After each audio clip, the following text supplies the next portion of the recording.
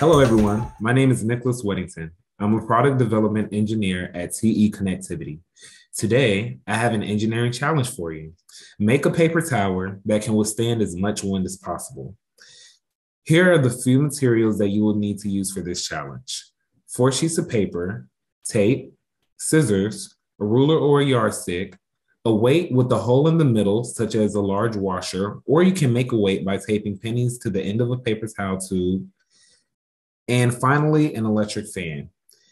Now, there are a few constraints for this challenge. Number one, you only have 4 sheets of paper and tape to build your tower, nothing else.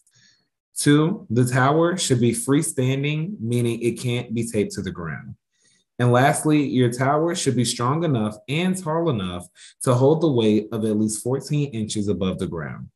Now, as you brainstorm, design, and sketch a few ideas out, think about how you can build your tower so that it is really stable and doesn't catch too much wind. Once you have built your tower, it's time to test how it does under windy conditions. Set a fan about 6 feet away from your tower and put the setting on low and see how it does. Did your tower withstand the wind? Try moving your fan forward in 1 foot intervals until your tower blows over. How close did it get? If your tower toppled over right away, there are no worries.